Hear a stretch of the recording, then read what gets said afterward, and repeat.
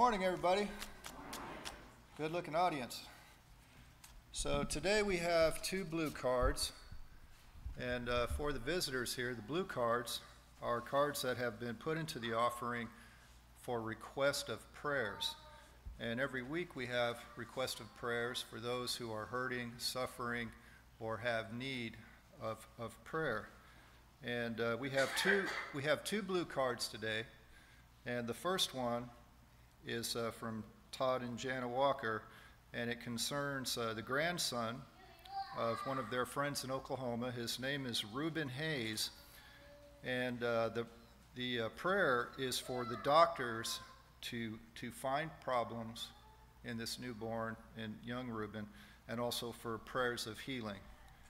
The second blue card is put in for Chip Laird, and Chip has a co-worker, and the co-worker's daughter, her name is Ashley Green, and Ashley is waiting on pathology results. And so they want to, obviously they're asking for prayers that everything comes back okay. And before we get to the prayer, I want to ask each and every one of you to take home your bulletin today that you were passed out. If you open it up, and underneath the announcements, you see that we have prayer requests. Many of the blue cards from all the past weeks have now been put into the prayer requests. They're below. And so I'm sure that many of the individuals have need of prayers. And we appreciate your prayers because your prayers matter. Your prayers count. The Lord hears your prayer. And when more than one of you are praying, He listens. And so thank you. Thank you for all of you who pray. Thank you for all of you who care. And it means a lot, and it works. So let's go to the Lord in prayer and ask Him for His help and His blessing and His miracles. Dear Father God, we thank you so much for this day. We thank you for this opportunity to gather before you, to come together as the family of Christ. Lord, there are some of us among us here in this room today that are hurting and suffering, and they're not on the prayer request, and they're not in our bulletin. And we pray for each and every one of you who are hurting and suffering. We pray for each and every one of you who have a loved one, a relative, a friend who is hurting and suffering, who is not here today that we do not know about. But God, you know everything, and you know what our needs are, what our concerns are, what our worries are.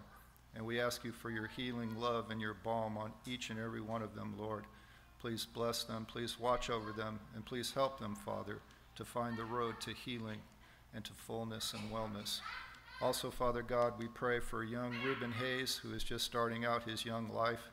He needs help, Lord. We pray that you would guide the doctors, the technicians, to find out what is wrong with him.